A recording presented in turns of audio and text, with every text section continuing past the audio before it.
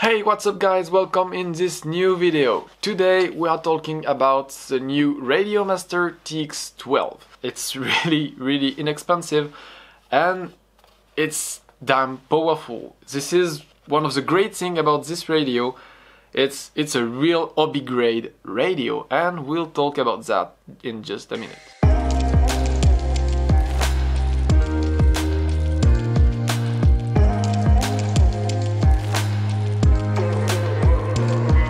So, as I said, this radio is not a toy, it's a real hobby grade radio and all of this for $70. And I will go into detail about this radio.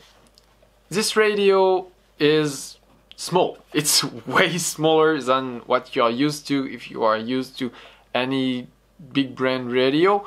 I will show you right now compared to a Taranis. It's way smaller and way lighter. It's only 363 grams without batteries. And talking about batteries, this radio takes 2 cell lithium-ion batteries or LiPo batteries. It comes with a battery tray for the 18650.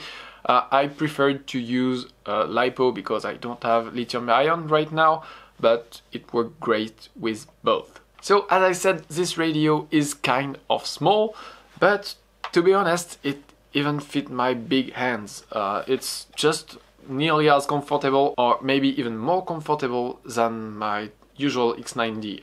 I kind of like it even if my fingers are touching right there, but it's really comfortable because it's light and it's tall enough. Some radios are too short and it's not comfortable, but this one is tall enough and it's just sit perfectly in my hands. One good thing is it will fit really well with small hands too. So if it's for a children or someone with smaller hands, it will be perfectly fine, because with bigger radios I've seen sometimes some children's really having a big trouble to try to maneuver the sticks correctly because the radio is too big for them, or just need to do a hybrid pinch or something like this, even if they would prefer maybe to be somber. Yeah, this radio I think is really great and it can fit for pinchers or sumbers really well, so it's quite good. This radio run on OpenTX and this make it a really powerful radio for a really low price. And this is cool because this radio with the Wizard it integrates, as all the OpenTX radio right now. It's really simple to do your first setup for a basic plane, a basic quad, a basic helicopter. It's really simple, and or a glider, it's the same as a plane. It's really simple, and this is what I like a lot about this radio. It's really accessible. If you are any doubt about how to program OpenTX, there is plenty of tutorials and it's the same on any radio that run OpenTX. Doesn't matter if it's a FreeSky, a TX16 or this one, it doesn't matter, it's exactly the same way. This radio runs OpenTX, but it has also the capabilities to bind to a lot of different brand of receiver because it's a multi-protocol module. The multi-protocol module in this radio is the CC2500. So it's not the very popular GP 4-in-1, but still great because it can bind to Gropner, Futaba, Hightech, FreeSky and some other big brands like this. The only downside is it can't bind to DSMX Spectrum or DSM2. This only the GP 4-in-1 will be able to, or a module dedicated to Spectrum. So yeah, that's the little downside, but as you can see there is a JR Bay module on the back and it's perfectly fine because if you are missing something you can just add a module, or if you want to add crossfire or anything like this to do long range drone or something like this, you can do this on this radio too. All the things are listed on the website of Radiomaster, link in the description. This radio is also with a USB-C cable, so it's great because it's really modern. And with this cable you can update the radio and you can plug it also to the simulators. This radio is 12 channels, so it's really great because it's enough for really most of the use.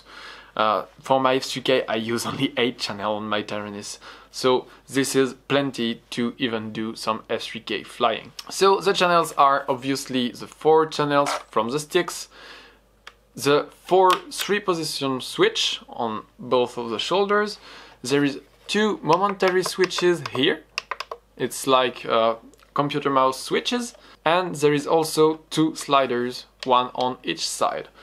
That's great because we don't see sliders that often on entry-level radio, and I like that a lot because I use a lot of sliders when flying F3K or even slope-soaring gliders. And now let's talk a bit about the gimbals. Many people say, oh, it's not all sensor gimbals, so it will not last long.